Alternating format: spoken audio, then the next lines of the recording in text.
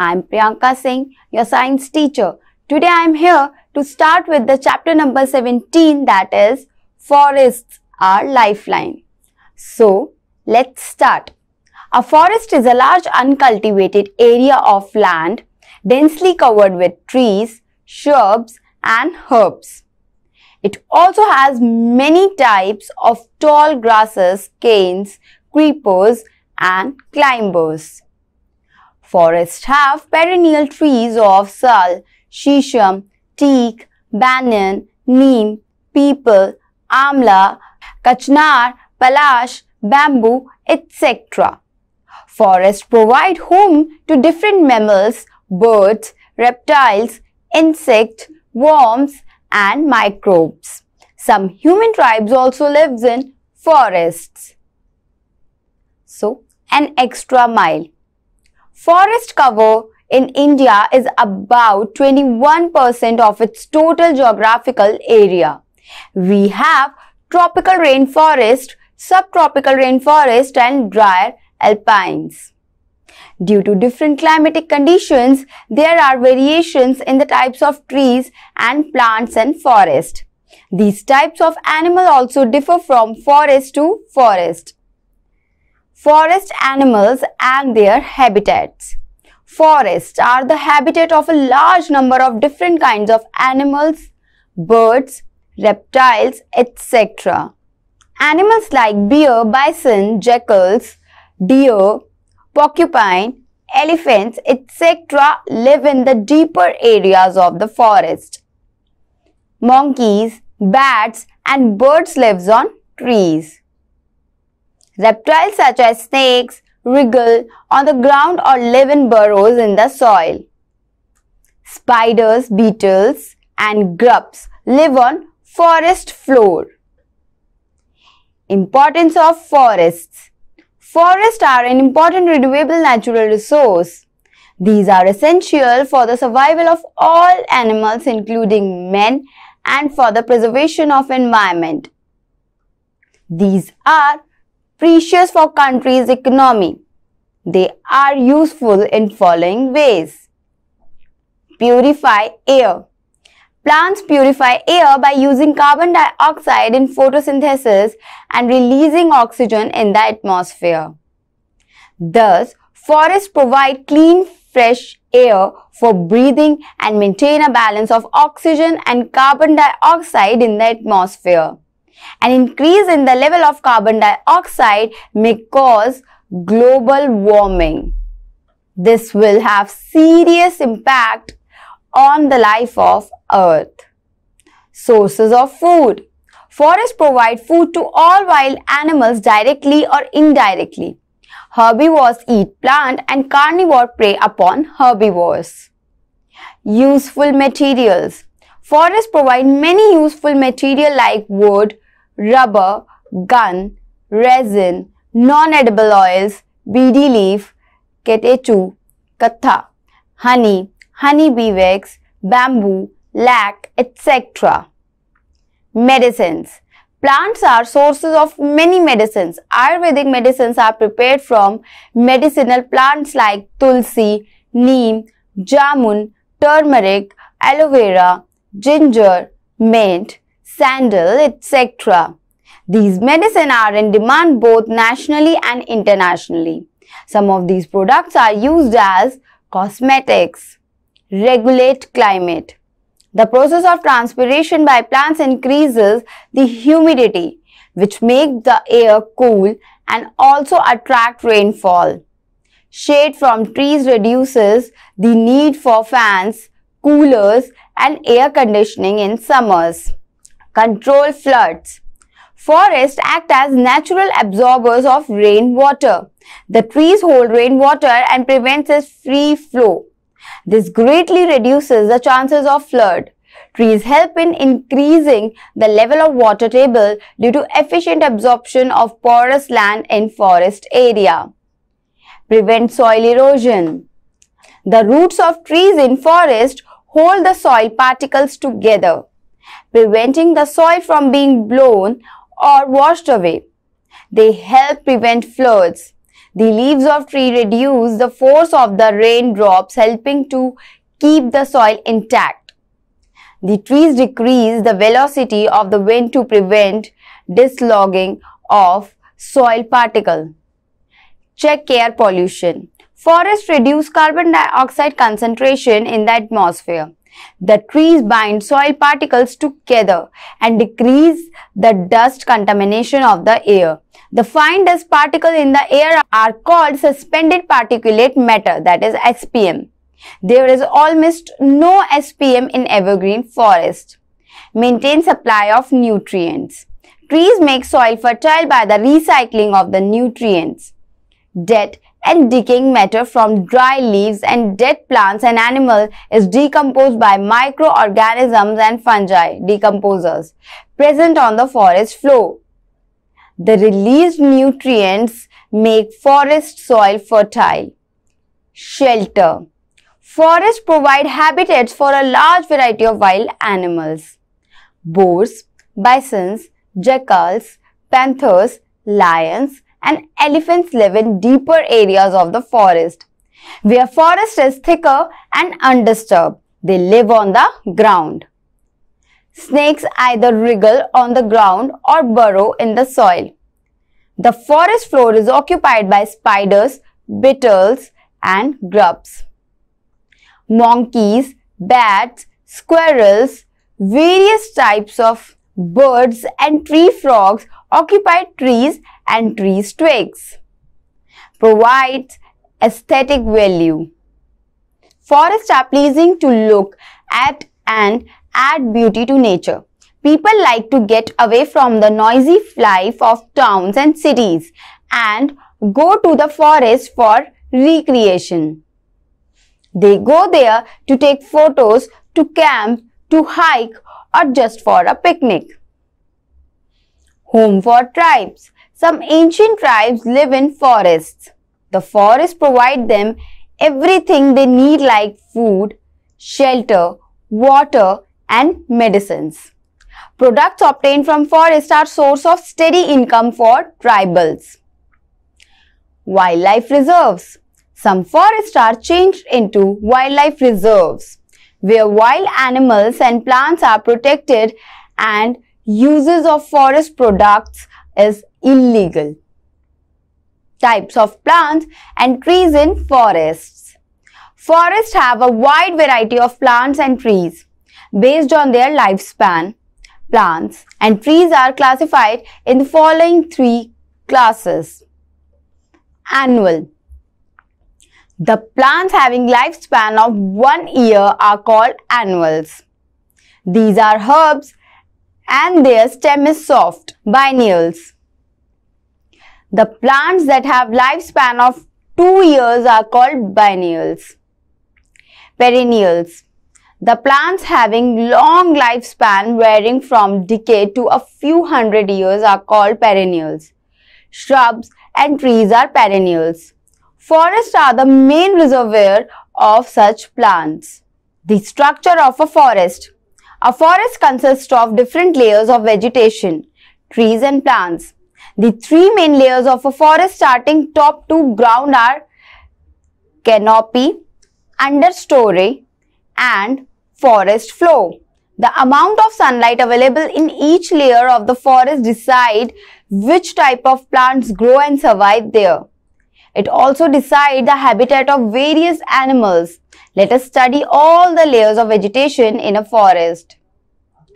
Canopy layer.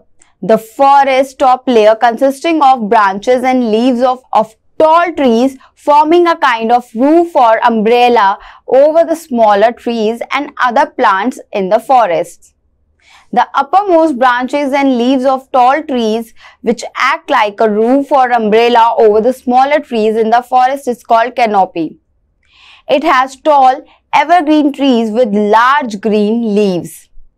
The branches overlap each other forming a continuous cover of dense leaves. This layer is so dense that very little sunlight penetrates it and reaches the lower layer of the forest. A large variety of birds, bats, monkeys, insects live here. Some animals live solemnly in the canopy region. They do not move down to the ground at all.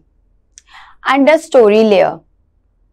Below the canopy, there is often an open space and then the layer created by smaller trees and other understory vegetation. This layer is hot and damp. Very little sunshine reaches this area, so the plants have to grow larger leaves to absorb maximum sunlight. Young trees, palm and shrubs grow here. It is home to animals like owls, lizards, jaguars, red-eyed tree frog and leopards. Forest floor. The forest floor is very dark. This is due to the canopy formed by the understory trees that prevents the sunlight from entering the forest floor. Mosses and ferns grow on the forest floor where it is warm, damp and shady. The soil on the floor is covered with the layer of leaves, twigs and dead plants and animals. Numerous species of vines and decomposers like earthworm, bacteria and fungi are found here, which make unique adaptations to survive through minimal levels of sunlight on the forest floor. The forest floor is home to millipedes, beetles and large animals like rhinoceros, tigers, elephants and cobras. Living community of forest. The living community of forest includes plants and animals. The living organisms can be classified into the following types: producers or autotrophs, consumers or heterotrophs, saprotrophs, decomposers. Producers. Green plants are autotrophs. They are called producer because they make food for all non-green living forms on the earth. The green plants use solar energy from sunlight in making food by the process of photosynthesis. Consumers. The organisms which consume the food made by the producers are called consumers. Consumers do not make their own food. All animals and humans are consumers. Examples: men, lion, cow, buffalo, dog, etc. are consumers. Also, consumers or heterotrophs can be divided into the following types: herbivores, omnivore, carnivores, saprotrophs. The organisms which eat plants or plant products for their food are called herbivores. Goat, cow, deer are herbivores. The organisms which eat only flesh or animal as their food are called carnivore. Lion, jackal, hawks, tigers are carnivores. The organisms which eat both plants and animals' meat are called omnivores. Humans and dogs are omnivores. Saprotrophs. The organisms which derive their food from the dead and decaying animals and plants are called saprotrophs or saprophytes. Mushrooms, yeast, bacteria are some common saprotrophs. Decomposers. The organisms which decompose the dead remains of plants and animals to simple compounds are called decomposers. Decomposers help in maintaining the supply of nutrients to the growing plants in the forest. Tiny mushrooms and insects, ants, beetles, and many microorganisms called decomposers exist on the decaying leaves on the forest floor. These organisms and decomposers feed themselves upon the dead plant and animal surface and convert them into dark-colored material called humus. Humus helps in the release of nutrients of the dead and decaying organic matter into the soil. Food chains. A food chain shows the relationship between animals in a certain habitat and the food that they eat. It is a chain that shows who eats whom. Energy is transferred through a food chain. There are many steps in a food chain. Producers make the first step of a simple food chain. Consumers are the next link in a food chain. The animals at the end of various food chains are called the top consumers or top carnivores. They are also called predators as they prey on other animals. The animals that are hunted are called the prey. Consider the following food chain. Grass, producer. Grasshopper, primary consumer. Mouse, secondary consumer. Hawk, tertiary consumer. Food web. A food web is a complex feeding system in a food web. Several food chains are interlinked. In a forest, many interlinked food chains exist. In case one food chain is disturbed, the other food chain is there to support the animals of next feeding level. Interdependence of plants and animals in forest. Animals, human beings and plants show fundamental dependence on each other. The relationship is mainly for food, oxygen, energy and shelter or protection. Animals obtain food from plants. You know green plants are autotrophs. Using the process of photosynthesis, green plants capture solar energy from sunlight as energy to store chemical compounds that make their food. Almost all the energy needed by living beings on the earth comes ultimately from the sun through green plants, known as producers. Animals and non-green plants obtain nutrients from the green plants. These are called consumers. It means that all animals depend on plants for food and energy. Some animals make their shelter on plants or trees. More birds make their shelter on plants or trees. Sparrows, crow, woodpecker, etc. make their shelter on trees. The dense bushes and tall grass provide animals protection for their enemies. Animals get shade and protection from sun and rain. All animals, small or big, get protection from heat during summers and from rain during rainy season by hiding on or under the trees. Animals get oxygen from the plants. All living organisms need oxygen for respiration. Plants release oxygen into the atmosphere during photosynthesis. An extra mile. 5 medium-sized trees release oxygen that is enough for a single person. Just calculate how many trees are needed to provide oxygen to all humans and animals on the earth. Dependence on plants and animals. Plants also depend on animals in certain ways. Plants depend on animals for carbon dioxide. Plants need carbon dioxide for making their food by photosynthesis. Animals release carbon dioxide into the atmosphere during respiration. Plants depend on animals for pollination and seed dispersal. Bees, butterflies, and moths visit flowers for collecting nectar, and in this act they help in the transfer of pollen from one flower to another. For attracting these insects, plants have colorful and scented flowers. Some animals feed on fruits and deposit seeds at different places.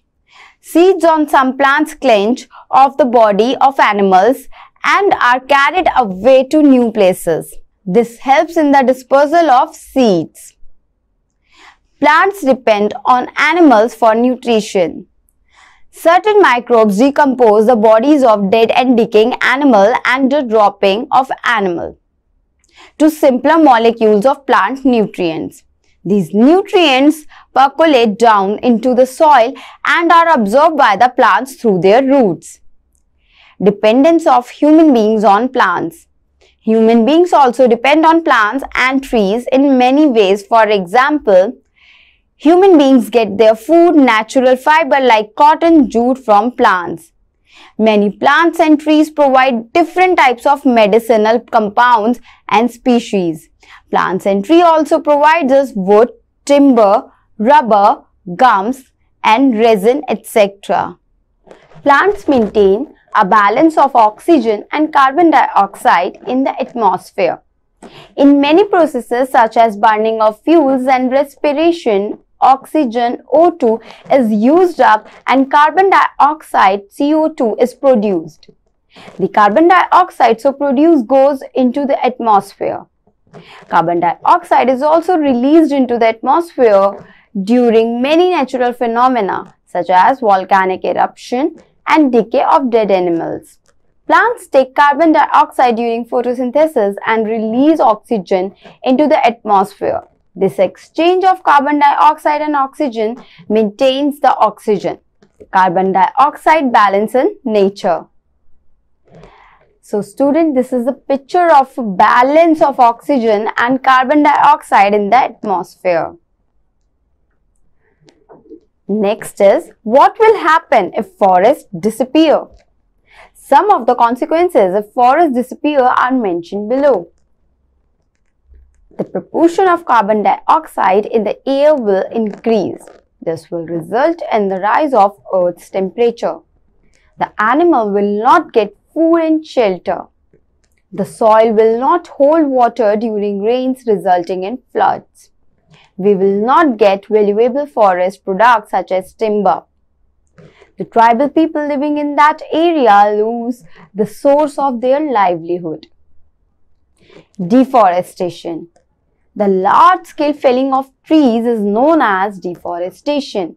It is the permanent destruction of forests and woodlands. The forests are being destroyed to get more land for agriculture, industries, housing, roads, railway tracks, and places of recreation. About 15 to 20 million hectares of tropical forest are destroyed every year. Trees are also cut for timber and fuel wood. Causes of deforestation. The causes of deforestation are increased demand of fuel wood, paper, and timber. Increased demand of land for industries, houses, roads, agriculture, and railway tracks. Increased mining activity. Lowering our water table causes plants and trees to wilt and die. Consequences of deforestation. We have still studied how useful the forests are for us and other animals. Let us look what will happen if the forests disappear. Felling of trees in large numbers will disturb the oxygen cycle, leading to the increase in the amount of greenhouse gases like carbon dioxide in the air. This will lead to global warming as these gases absorb heat and increase the temperature of the surroundings. We will not be able to obtain the plant products. It causes soil erosion in large quantities, making the soil barren. The Sahara Desert once used to be a lush green forest, which became a desert as a result of extensive deforestation. Trees hold the soil firmly, thus felling of trees makes the area prone to landslides and floods. Felling of trees also affects the rainfall that may lead to droughts in secure circumstances. Animals that live in the forest will lose their habitat. Methods to conserve forests. Following methods may be adopted to conserve forests. Overgrazing by cattle and other animals should be stopped. Large-scale cutting of the forest trees must be stopped. It is very essential to cut a few trees, plant more trees in their places. Plant more seedlings on the deforested land every year during the rainy season to develop new forests. One Mahotsav should be observed by planting seedlings in large numbers. Forest fire must be checked. People should avoid smoking or cooking in the forest area. Forests must be protected from insects, pests, and infection by treating them with insecticides and pesticides. Conserve air, land, and water, that is pollution of air. Land and water must be controlled so that trees and other vegetations could survive. Industries must be asked to adopt proper water treatment plants. All activities leading to soil erosion must be stopped. While constructing dams, roads, and mining, all ecological factors must be considered. So students, it's time for Reader's Digest. A forest is a large uncultivated area of land densely covered with trees, shrubs, and herbs. Forests are an important renewable natural resource. Forests provide habitats for a large variety of wild animals. A forest consists of different layers of vegetation, trees and plants. A food web is a complex feeding system. So students, it's time to take your leave. Bye. We'll meet in the next class.